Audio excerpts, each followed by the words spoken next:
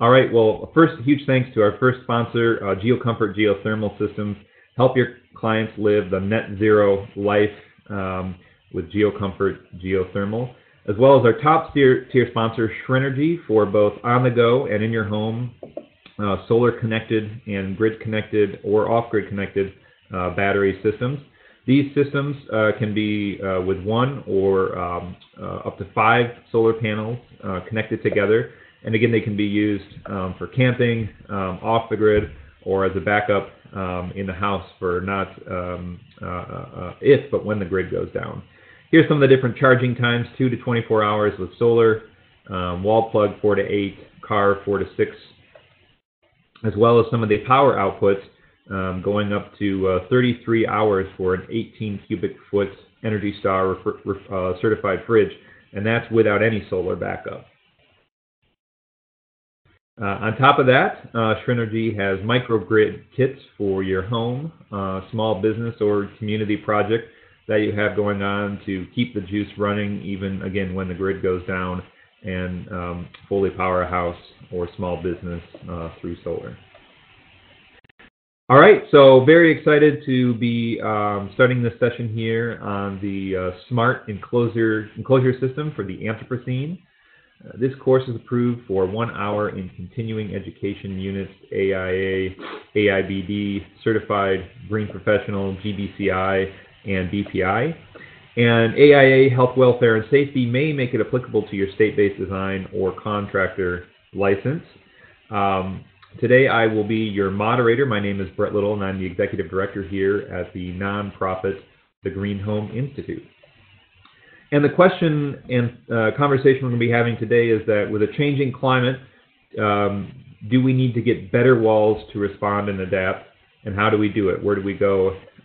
What kind of strategies can be used to do that? So I'm very excited to be presenting or handing this off to our speaker today, Ken Levinson.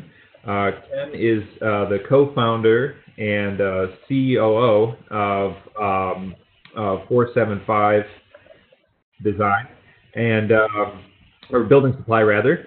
He's a registered architect in New York State since 1993. Has a Bachelor of Architecture degree from Pratt Institute, and is a certified Passive House designer and founding board member of the New York Passive House, the National Passive House Alliance, and the North American Passive House Network.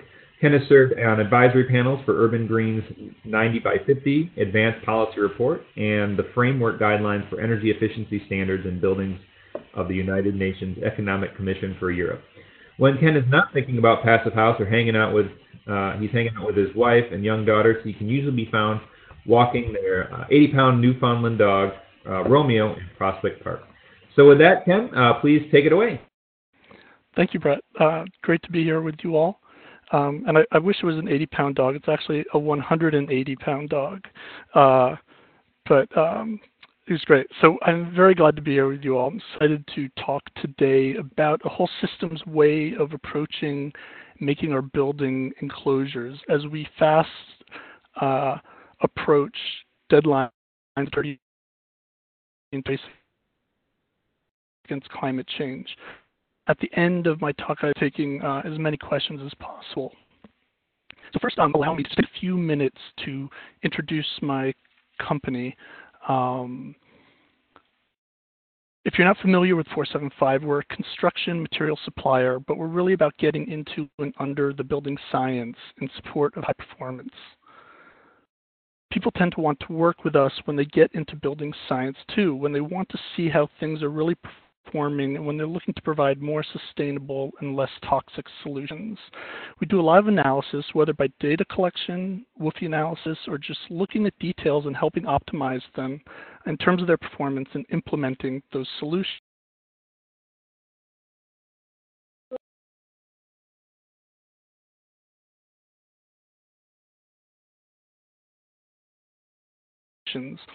Road with us from the East Coast to Canada. It's about getting materials simply ordered and onto the job sites without hassle. So with no small plans at our outset, our founding mission was set to really help transform the industry and help move it toward higher performance. This we realized meant as much about providing knowledge resources as providing building components. So we like to say 475 is a place where the blower door is king, because air control is buildings. Everything grows out of air tightness. Without that, we really cannot have high performance building and have the predictability we want to have. And so we'll be referring to air tightness a few times in the talk here today. And while the old habits of industry point to spray foam as a high-performance solution, 475 is a place where we see spray foam as more a part of the problem than the solution. We know we can actually build more sustainably and robustly by limiting the amount of spray foam used. We know spray foam is not going away. We like to say less is best. And while most buildings may not be able to achieve Passive House metrics at this time, we still see the clear and definitive goals and more predictable results of Passive House as a guiding star for continual improvement. Our company was formed out of a Passive House retrofit project in Brooklyn Heights and one in Westport, Connecticut. I was a practicing architect in Brooklyn, and my partner, Floris Keverling-Boosman, was a Dutch-trained architect and building science consultant who I worked with.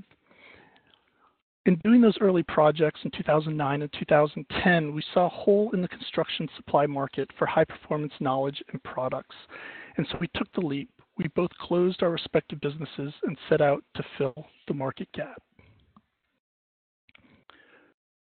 So we were very fortunate that coming from a Passive House background and looking at building from a more ecological perspective, we were able to partner with European suppliers who had been doing this sort of work for decades.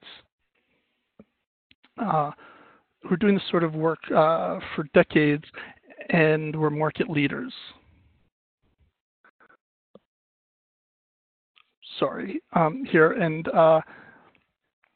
Like them, we're not trying to push product, but working with building science, putting the right product at the right location. We know we can build enclosures that are of the highest performance with safe, high-quality materials, making them more resilient and more sustainable.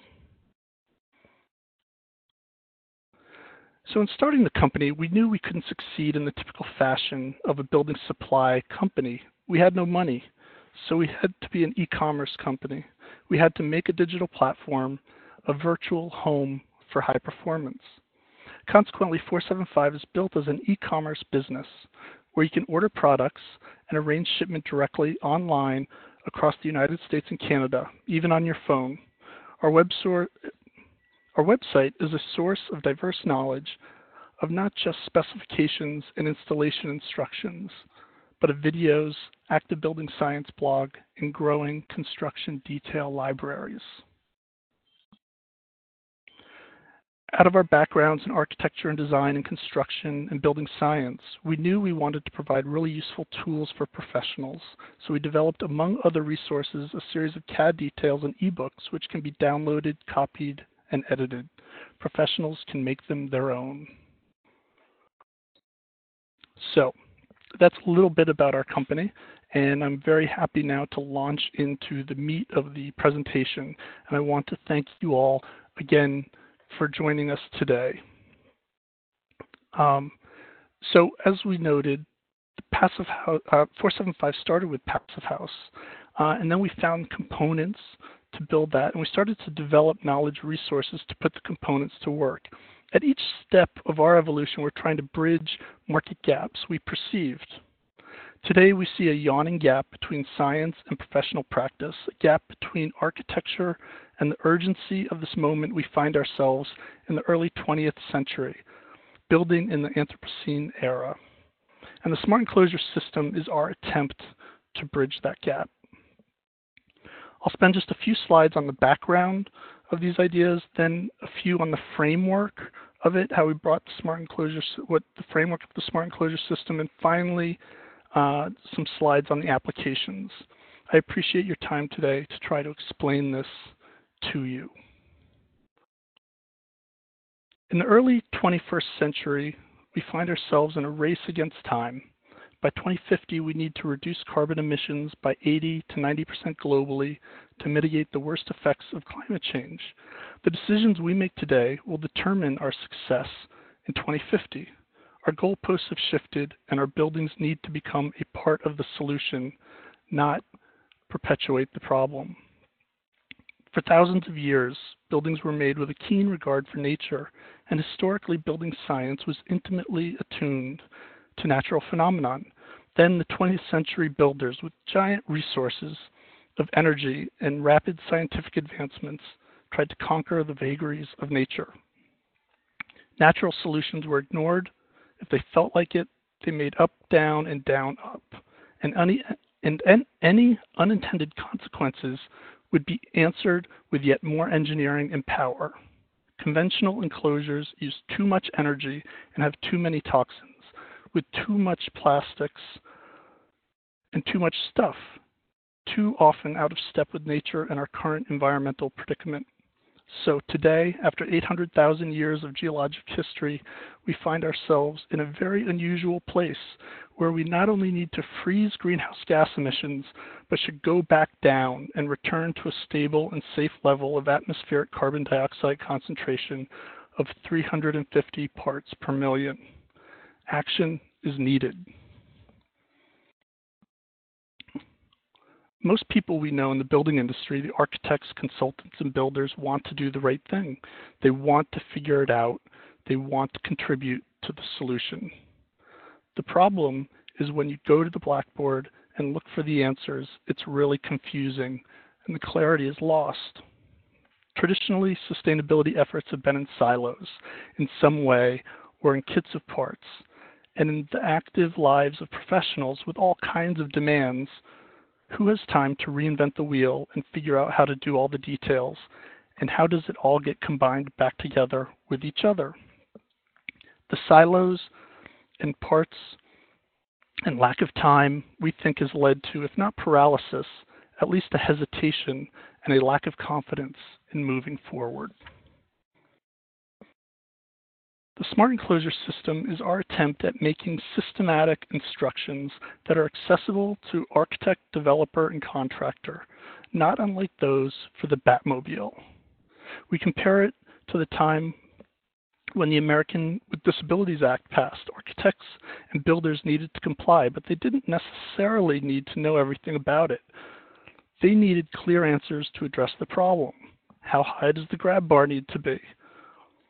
What do the push-pull dimensions need to be around doors? They wanted technical guidance so they could concentrate on architectural design and construction. So we realized that what we really needed were systematic instructions. We needed to return to the basics of building science. We needed to address operational and embodied energy, retrofit and new builds, and most importantly, we understood that the information provided needed to be actionable. So we're trying to put together as something that you can just take and move forward with. Of course, any instructions need specific customization for specific projects or places, but there needs to be some sort of confidence moving forward. We hope this helps get one over the hurdle of hesitation. The Smart Enclosure System starts with the idea that in packaging the systems of things, in making a high-performance object, it's really about the diversity of life on Earth, of the species, and of the people on the planet. And like Passive House, we really want to focus on the goals, the methodology, and the guideposts of the construction tasks at hand. It's really important this action is not about just doing less bad. As my childhood Episcopal priest told me, Ken, don't bother with guilt. Guilt's a drag. What this is about helping fix systems and actively create a better future. What's required are smarter, more intentional choices that improve the environment. We think a smart enclosure system is a framework that makes those smart choices easier. The framework then is really a knowledge ecosystem. The ecosystem includes basic principles to set the stage, then tiers of performance as guideposts for applying the principles, and then we apply the tiers of performance to the assembly types, some more esoteric than others. Finally, a resource box, DWG files, picture libraries, videos to show construction, how to actually do the work at hand. We then input feedback and work to constantly improve the ecosystem. So we've got 7 enclosure principles. There's no real magic to it. We really just worked to see how few we could get to, then expanded and contracted until we landed here. We just knew we needed to focus on lower embodied carbon, carbon sequestration, lowering the toxicity, more natural materials. We looked at smart vapor, air, and thermal control, 100-year durability, and fully integrated performance. The number of them is not so important. The important thing is that the more we realize these principles, the smarter the enclosure becomes. The enclosure is a complete system, a system whose intelligence is built into the structural fabric. Of course, there's going to be a certain amount of mechanical systems in any building, but they should play a secondary role. Smart qualities are not about tech gadgets that require rebooting, repairs, and worse. More like a Gothic cathedral, the smarts should passively reside in the architecture. The structure and enclosure should tell the story. To make high-performance enclosures today, we don't need to reinvent the way we build. We need to focus on the fundamental principles to update typical details, standard specifications, and traditional means and methods. In our continuous paths of improvement, it's just a course correction to integrate new habits. So let's walk through the 7 principles. They're not commandments by any stretch, but just organizing ideas for action. Passive House is great in terms of organizing and focusing on operational energy. Operational energy is so important, and we should all be doing Passive House buildings. But in the time scale for 2050, which is essentially our civilization's deadline for reducing greenhouse gas emissions, we should understand that most of the carbon is emitted by then, 80% in the making of the typical high-performance building, not in operations, where only 20% will be contributed.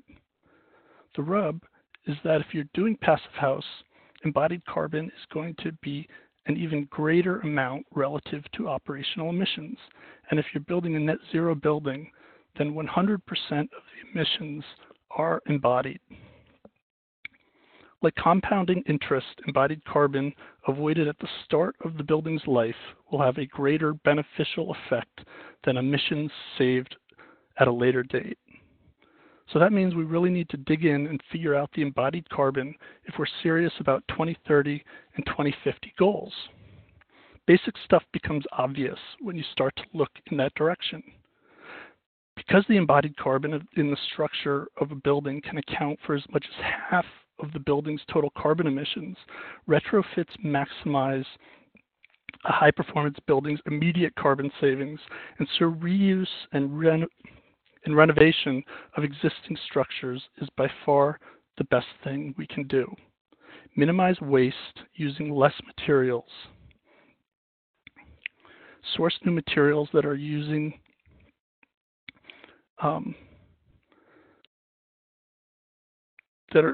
using less intensive processes and have a higher recycled content, and use plant-based materials that have negative embodied carbon value.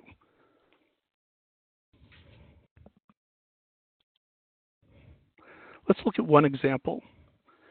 If you utilize wood board insulation that is sustainably harvested, it has a negative embodied carbon value that we see in relation to XPS, EPS, or mineral wool, which are all positive. The multi-therm, which we are using in a stand-in for the different wood insulation products, is significantly negative. And really, the analogy that we use with this is to say, if there's a big event coming up and you want to lose a couple of pounds and you want to look your best, you don't start eating bowls of pasta because you want to put your best foot forward to make it as easy as possible to reach your goal. So using materials that have negative embodied carbon are going to be a huge step to do that. At the right shows the progression. The gold bar here is negative, is the carbon sequestered in the wood product. Then we have a step up for the manufacturing, the energy used to make the product. The gray bar is after being shipped to a project on the East Coast, and then orange after shipping to a project site on the West Coast, so that we know that the product is getting to the job site in a carbon negative condition. So carbon capture, we hear a lot of in the news today, and we hear of great scientific experiments at all levels, and some, like burying CO2 in the ground, appear to be very costly and risky propositions. What we haven't heard so much about is burying CO2 in the buildings and making the buildings in our cities huge carbon banks. Again, through photosynthesis, the trees are cleaning the atmosphere and burying CO2 in themselves. Today, we see massive wood buildings going up 10, 20, 30 stories and bigger. So really anything is possible. The trick in putting the wood in the building is that it breaks the carbon cycle. The buildings lock in the carbon for the long term through 2100 and beyond. At the graph above, we see typical carbon emissions over the life of a wood product. The initial carbon emissions with planting, then during the life of the tree, it's like a sponge through photosynthesis, turning CO2 in the atmosphere into the wood product. And then we have a bump up in the manufacture and service life. And then depending on how we use that wood, it can have very different trajectories. It must be said that there's a huge difference between traditional commercial forestry and sustainable forestry. Sustainable forestry can limit emissions and promote biodiversity in the very act of the forest harvesting.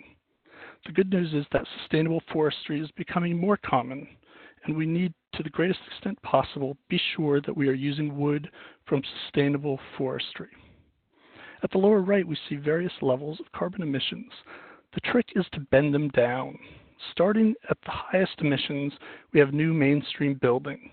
Then below it and better are new buildings with efficient construction, and then net zero. But we can go further down. By retrofitting, we dramatically lower the embodied carbon, and with Passive House, flatten the operational energy use, providing optimized impact. So with the carbon addressed, the next item is lower toxicity.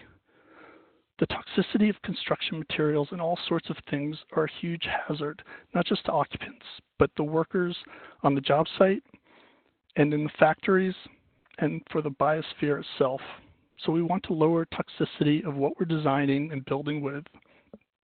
From the Greenpeace Plastics Pyramid to the Living Building Red List and Declare labels, the Precautionary List and the Healthy Building Network Pharos Project, and more, we have the tools to make better choices. Natural materials can require minimal processing while providing substantial health benefits. As Michael Pollan might approvingly note, they are materials your ancestors would recognize. In that vein, straw bale wood frame can be counterintuitive when thinking of future forward materials, but it's a rapidly renewable material, the straw sucking CO2 out of the atmosphere. Natural materials can be a healthier choice for indoor air quality, as they often help buffer humidity levels and, when properly selected, have no VOCs. Source more natural materials such as wood fiber, wool, and cellulose insulations, timber structures, and lime plaster finishes. So the smart air, vapor, and thermal control is where the smart in the Smart Enclosure name comes from, and provides Passive House levels of energy efficiency, comfort, and durability with a robustness previously unavailable to the industry. Getting back to the basics of building science is the Building Science Corporation's perfect wall, calling out in the order of importance bulk water, air tightness, vapor control, and insulation or thermal control. Long-term durability is critical for positive environmental impact. The buildings must be built to last. And with that, people do get bulk water. Air control is second only to bulk water because it affects fundamentally the performance of the building. Indoor air quality is counterintuitive. Perhaps a lot of people think of air tightness and enclosures and think, my gosh, it's going to be stuffy. What about the VOCs, all sorts of indoor pollutants? But the fundamental idea is that it's easier to control the quality of something when you actually have control of the thing. And the only way you can have control of the air is in an airtight environment. Once you have control of the air in an airtight environment, it takes very little energy to make it a very high quality. The leakier it is, the more energy it will take to assure quality. Drafts are uncomfortable, and air transported wetting is another counterintuitive aspect. People think of vapor control when thinking about wetting, but in terms of wetting damages, air leaks carry exponentially more moisture into an enclosure. Air tightness is really helpful in terms of preventing wetting. And of course, energy efficiency is the cornerstone of the Passive House standard. A well-insulated building that's airtight versus leaky with the same insulation levels can have a 5 times difference in thermal performance. So you've really got totally different buildings just based on the tightness around that insulation. We like to say that the primary air barrier should be inboard of the insulation. This is a classic Passive House diagram on the upper left, showing the red line inboard of the main insulation as we have warm conditioned air inboard and cool condensing surfaces outboard. We want to keep that conditioned air from coming into contact with the colder surfaces, and we also want to optimize the insulation. The problem is you can have all kinds of wind washing, degradation effects of the insulation, so we need to surround it with air tightness. It's one of those things in the knowledge resources that we're very careful to call out the primary air barrier inboard of the primary insulation layer in red and the secondary air barrier outboard of the primary insulation in blue. We want to be really clear about the differentiation. Inboard, we provide a smart vapor retarder and air barrier that is the tightest membrane system certified by the Passive House Institute. Outboard, our self-adhered vapor open membrane is so airtight that it tested to the limits of the lab equipment's capabilities.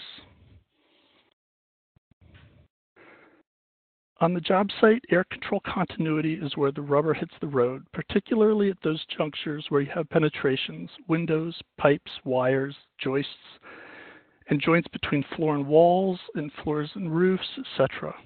One thing we definitely recommend is a service cavity with battens to be able to run the wires and minimize the amount of penetrations through the air tightness layer. Without the continuity, you just don't end up with the needed air tightness. A couple of words on smart vapor control. Poorly insulated buildings heat themselves dry.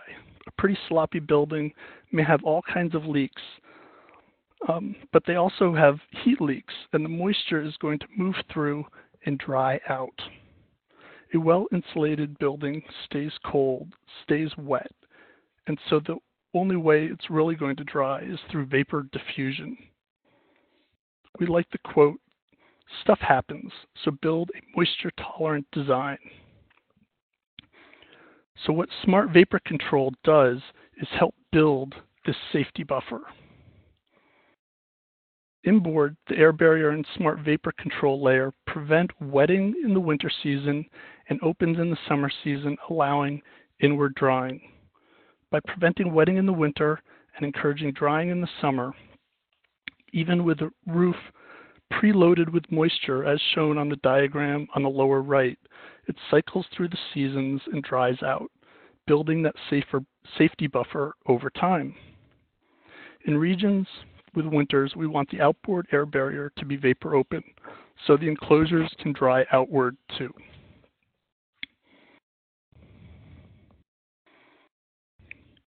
We can maximize outward drying further by not having sheathing outboard of the insulation. And here we see minimized material use with sheathingless construction. We want the enclosure to have continuous thermal bridge-free insulation. It's all basic building science, passive house stuff. At the upper left is an illustration of a thermal bridge and potentially condensing surface. Lower left, we show masonry construction with a big thermal bridge to the left, then a reduced thermal bridge by creating a collar of insulation in the middle, and then on the right, a thermal bridge-free connection condition where the wall is pulled away from the exterior, allowing for continuous insulation. Again, so much of this is basic building science.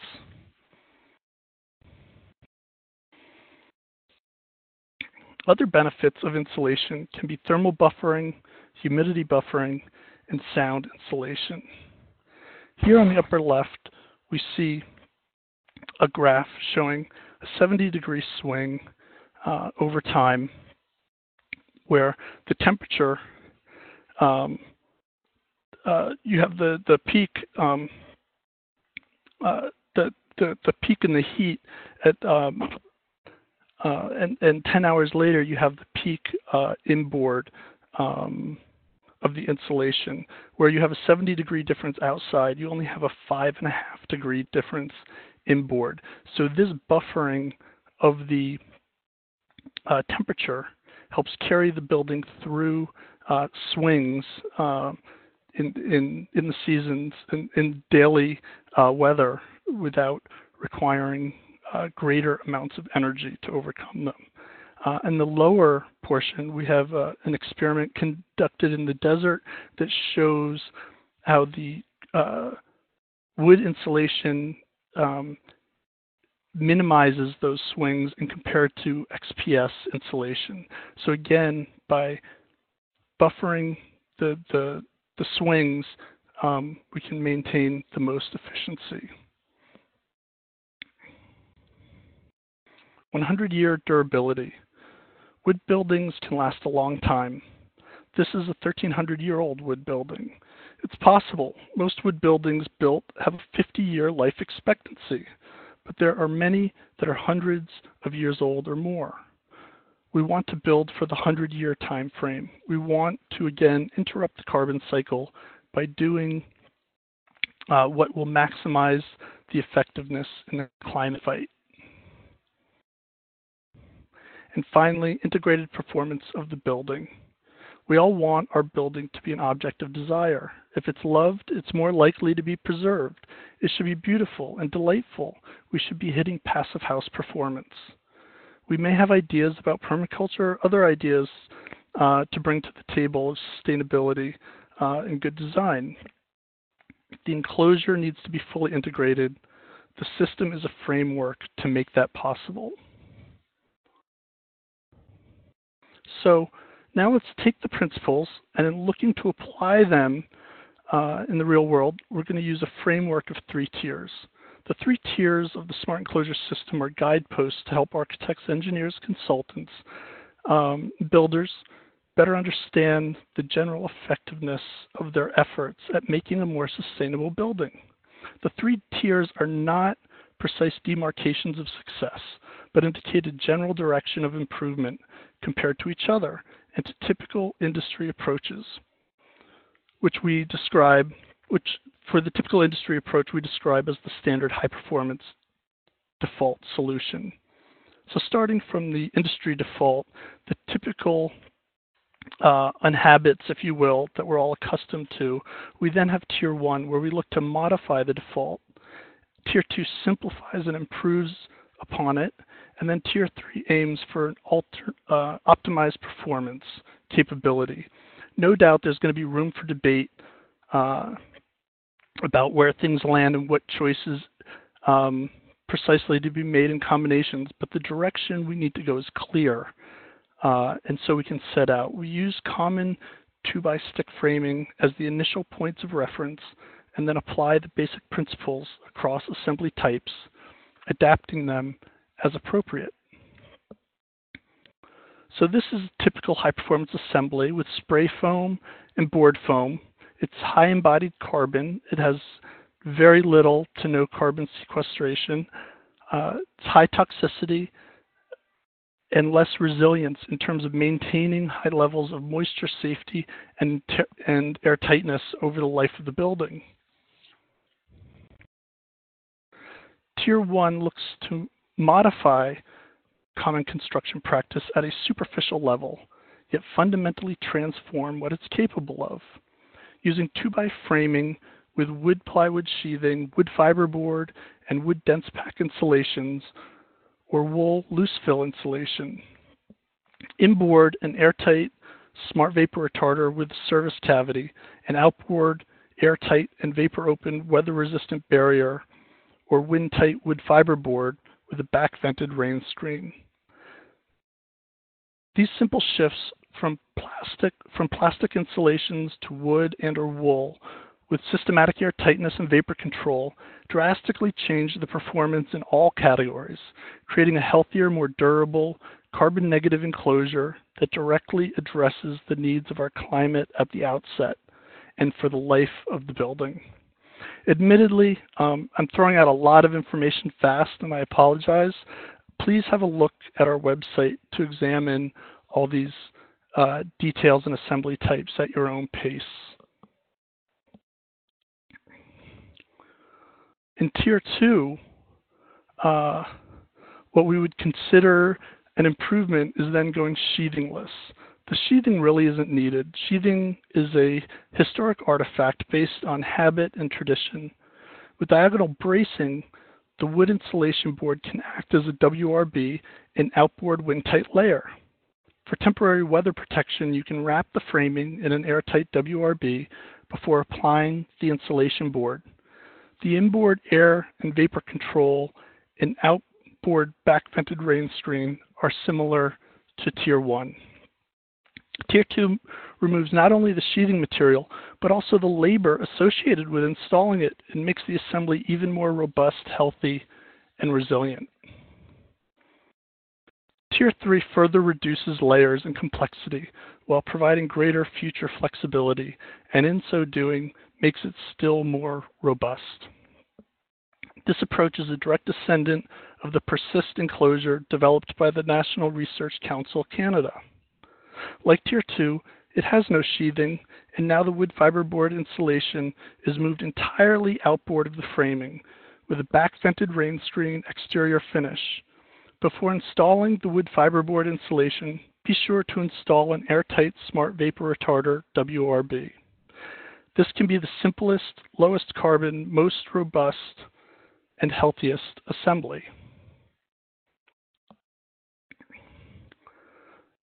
So the assemblies. So armed with the principles, 7 principles, and the 3 tiers framework, we look to apply them to the assemblies. We start with retrofits and then new build. We cover higher performance wood construction, and we'll cover how to make the most of metal and concrete construction types. Today we have published the first 3 assembly systems in ebooks and plan to release iJoist Outrigger ebook momentarily. Then in February will be double stud and on down. 1 each month is the plan. Each assembly ebook has comprehensive details, illustrations, and text with links to photo libraries and videos to help you take action and implement the framework we are describing today. If possible, choose renovation before new build because it's the smartest form of construction. Renovating and reoccupying old buildings is rightly considered an act of sustainability in itself. Using the existing structure can mean 50 to 75% less embodied carbon on day one of occupancy than a new building would generate. The vast majority of the buildings that will exist in 2050 already exist today. Yet to fully bring these buildings into the 21st century, they need to also be made as operationally energy efficient and as comfortable as possible to help mitigate climate change. We can do this safely and robustly, and therefore historic buildings shouldn't be exempt from aggressively addressing efficiency. But obviously we can't always retrofit. There's going to be a lot of new construction. Basically, what we're doing is looking at the assemblies that we see are very common in the high performance and passive house community: 2x wood framing, I-joist outriggers, and the double stud. So you increase the sequestration now and maximize the carbon impact.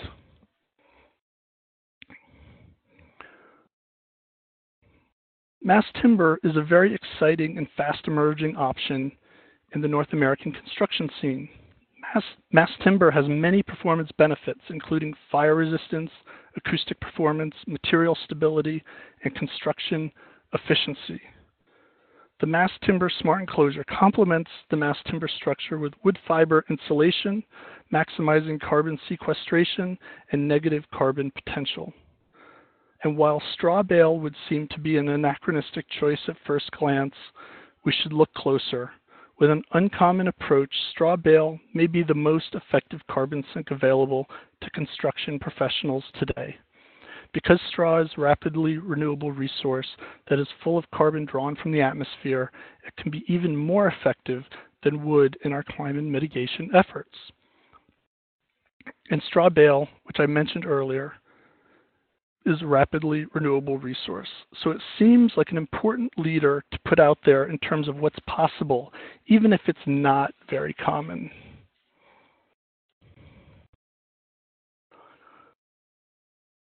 Metal is problematic because it typically has high embodied energy and doesn't sequester carbon. However, metal can and should have high levels of recycled content. And the fact is, metal framing isn't going away anytime soon. Consequently, we want to make these assemblies as smart as possible by limiting other materials with large embodied energy like foam plastic insulation, making the enclosure more durable and operationally efficient for 100 years and more. Maximize the use of wood and other natural materials and the overall design strategy of these metal and concrete buildings. While there are many variables at play with concrete, it is often worse than metal because the embodied carbon of concrete, and particularly Portland cement, is just so damn high. Like metal, it's not going away, and there are a number of things we can do to make it a smarter option.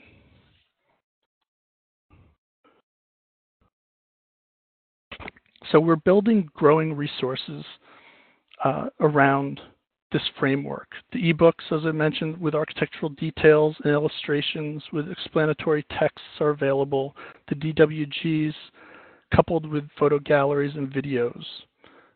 We're really looking at real-world job site conditions and what works for professionals. We're looking forward to growing these resources and getting feedback and evolving the information. So there's no time left in the countdown to 0. We're down to 1. This is it. 0 is coming any moment now. So let's take action. Let's build like the future depends on it. Thank you very much for your time, and I look forward to answering questions. Thank you. Hey, great. Thanks, Ken. Yeah, we got a lot of questions rolling in here. And, okay. Yeah, before we get to those questions, though, just real quick, I want to thank all of you for joining us. Thanks to our board of directors, all of our volunteers, to allow us to do what we do. Thanks to our top-tier sponsors, Shrinergy for on-the-go or in-your-house microgrid backup solar solutions, T-Stud for structurally insulated framing systems that work and save money behind the walls, and Mitsubishi Electric to getting to high-performance net zero homes using air source heat pumps that are ducted and ductless. So yeah, with that, some questions are rolling in. One of them specific to earthquakes, and that is, the claim is that sheathing is used to prevent structural damage from earthquakes. So the question is diagonal brace sufficient to prevent earthquake damage? And then on top of that, can you just, reiterate why, why you'd want to get rid of sheathing? Sure. So I guess the answer to the earthquake question is an unsatisfactory non-answer, but that it's going to depend, and you need to talk to a structural engineer who's familiar with the local requirements. But I don't have a background personally in earthquake areas, strong earthquake areas, but we do have earthquakes in New York and in many parts of the country. And my sense is that the cross bracing will work. It's just a matter of the engineering, the fastening, and what the connections look like specifically. So the sheathing again is in some ways just out of habit and tradition. To eliminate the sheathing, why we want to do it, simply because you really don't need all that material typically to provide the structural stability for the building and to have a safe and long-lasting building. So that's a lot of material that can be taken out of the construction. So money can be saved with the material, and money can be saved also with the labor involved in installing it.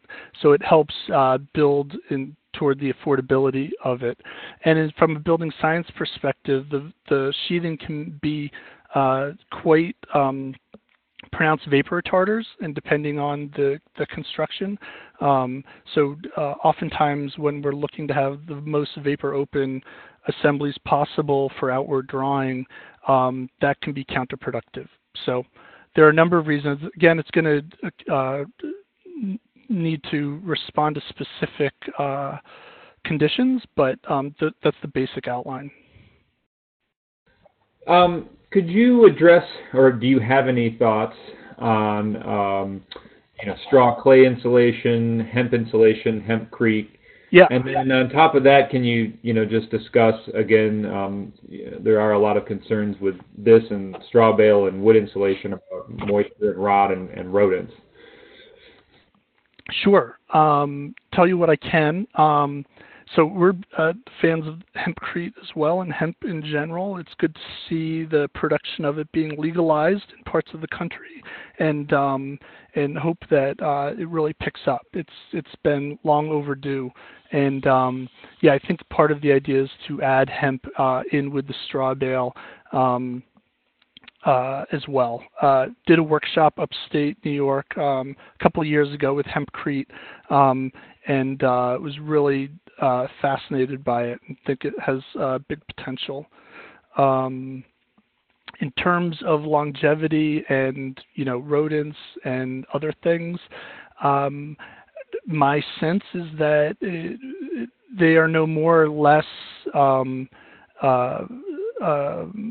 prone to such damages than other traditional construction types, and maybe less so. I think it depends on how you're treating the ground condition and the detailing around with it. I will admit that when we move to the straw bale, it's what we're the least familiar with. We're starting with the I-joist outriggers, 2x framing, and double stud, which are very common in passive house. For the straw bale, we're going to be looking to experts in straw bale construction. We're very fortunate to have some leading customers in Vermont who have done high-performance straw bale construction with our components, and look forward to learning from them. And hopefully, with that ebook, we'll have a full, greater explanation on those concerns. Do you have any genuine or general thoughts on straw clay being interchangeable with straw bale? I honestly don't know enough about it, but it certainly seems like interesting and intriguing. approach, and why not if it works and it will last. And yeah, the other thing to say about straw bale is I know that there are many examples of straw bale houses that may be 80 years old or more. So have to build it right.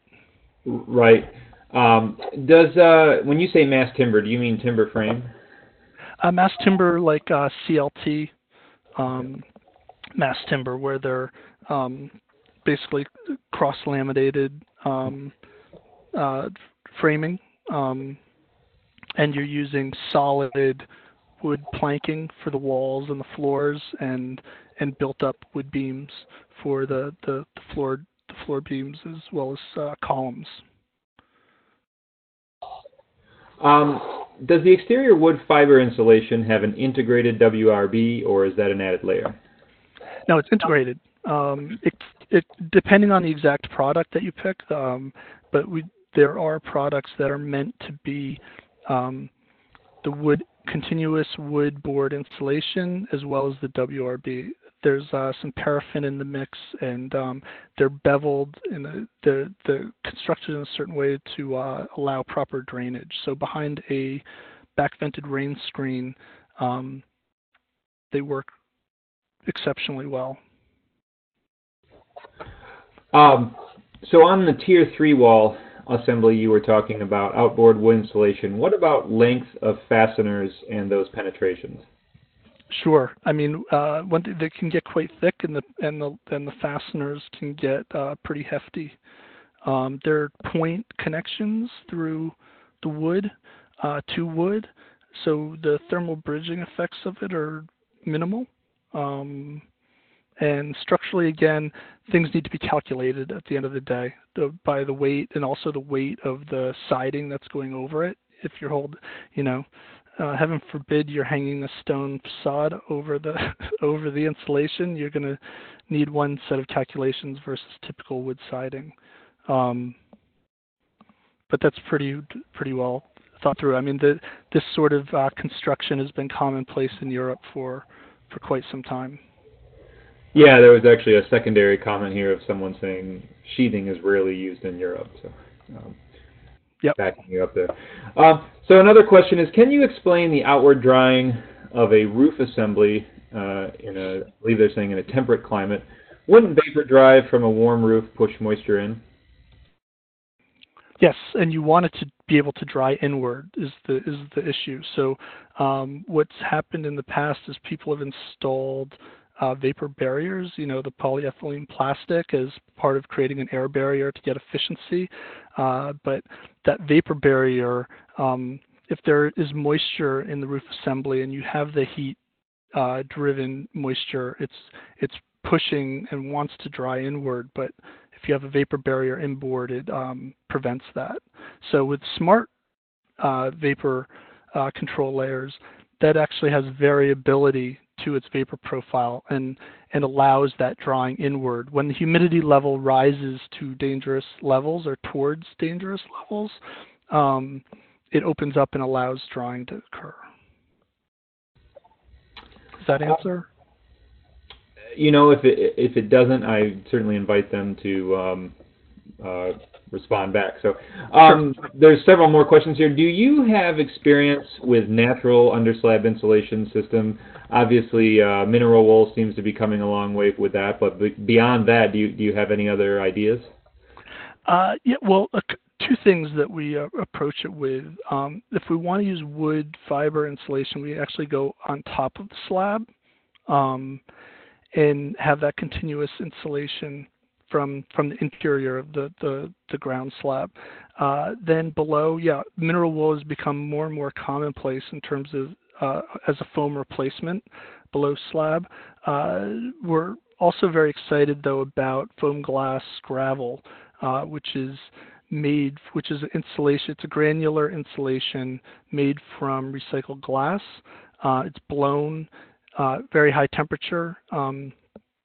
And it provides drainage as well as insulation, so it's a 2-for-1 benefits from it, and simplifying the construction process in that way. So you're seeing a lot of projects use the wood board on top of the slab. There's no issues with that there? We're seeing more projects do it. And we're seeing foam glass gravel is also very, and the wood board on top of the slab, both are very common in Europe. So we are seeing the start of uptake here. But again, it's one step at a time. But there's nothing inherently wrong with it. It's just little experience. Are you aware of any other methods used for cross-bracing in a sheathingless design besides metal strapping? So, for example, aircraft cable or etc.? I've not seen aircraft cable. We've seen lead-in wood cross-bracing, basically taking 2x4 material and letting it into the stud that it's bracing, so it's flush outboard. Does any of the woodboard insulation products provide shear resistance like plywood? Not the wood insulation board, no. Do you know of any CSA or Canadian-approved exterior wood fiber insulation boards with an integrated WRB? Well, I know the boards that we are providing have been used in the Canadian market extensively, and I would have to look up what the exact tests we have done on it. But we've actually worked with FP Innovations in Canada and have a number of pilot projects with them coming online, which are super exciting. So I don't think there's any inherent prohibition against using it. Going back to the slab, there was a comment about condensate forming between the insulation and the slab in regards to using wood fiber. Is that a concern, or is that an easy way to design that out? Yeah, it's going to be a combination of things. The interior humidity levels, if it's a sauna or a swimming pool, we would not advise it, probably. We want to make sure that we have vapor control inboard of the insulation. That could be with subfloor, sheathing on top of the wood insulation. It could be a membrane, depending on what the floor buildup is going to be. And we want to make sure we have a good vapor barrier outboard and drainage below the slab. It's not necessarily unlike a wall in terms of the dynamics, but it is, I guess a bit more sensitive. So we want to make sure, it's done right. So there was some concern or questions really about how thick these wall systems you're recommending are getting, especially when it comes to renovation. Can you address that? Sure. What we see in our wood retrofit book that we've published, you can go either two ways. You can essentially do a pretty modest insulation job, keeping the exterior. A lot of these historic buildings, you can't touch the exterior of the wood building other than putting it back as it was. So you're insulating in the existing studs. You're not getting that high insulation level, but you're removing the interior finishes and making it airtight, making it the vapor profile as strong as possible, and eliminating hopefully as many thermal bridges as you can. If you're allowed to go on the exterior, which often is the case, you have the option of preserving the interior.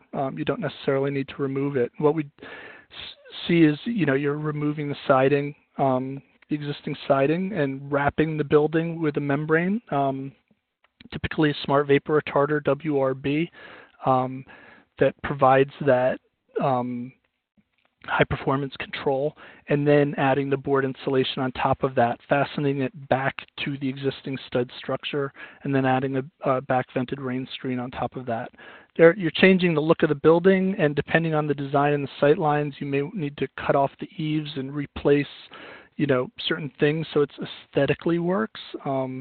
Certainly we've seen projects where people won't insulate as much because aesthetically it's just not suitable. So a lot of different considerations, but there's generally see in these wood frame constructions that they could handle structurally a lot of insulation on the outside. It's just really much more a matter of the detailing and how you tie it all back together. Again, the windows too, you pop those out and move the windows, can sit proud of the existing framing, and deal with the design, the shadow lines, the profiles, the look. Great, thank you.